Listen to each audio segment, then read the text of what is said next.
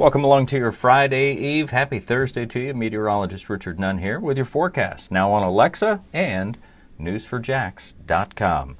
The top story continues. Tropical Storm Cindy making landfall near Port Arthur, Texas, just between Port Arthur and Cameron, Louisiana. Now the story is going to turn to the rainfall and the potential for tornadic activity as she continues to move north towards Shreveport, and then an arcing right-hand turn that will take her through southeastern Arkansas, and eventually into Memphis, Tennessee, and possibly into the Carolinas as it will continue to weaken in the coming hours and coming days.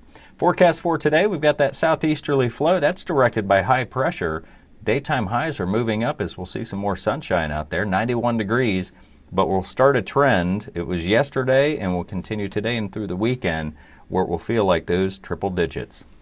The models have continued to show that drier air having a big influence on our forecast, and by that I'm talking about limited in the way of rainfall. For today, a 40% chance mainly along the sea breeze front, which will be between 301 and up to about the western portion of I-95. Some of these could drift back to the beaches, and Friday even drier yet as the high pressure remains a dominant feature. The 40% today will give way to a 20% chance for those showers and storms on Friday.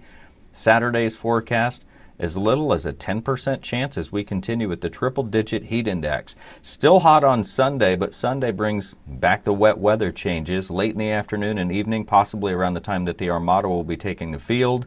We'll have those showers and storms coming through, and that trend will continue into the start of the work week. That's your forecast on Alexa at news4jax.com and, of course, right here on Channel 4.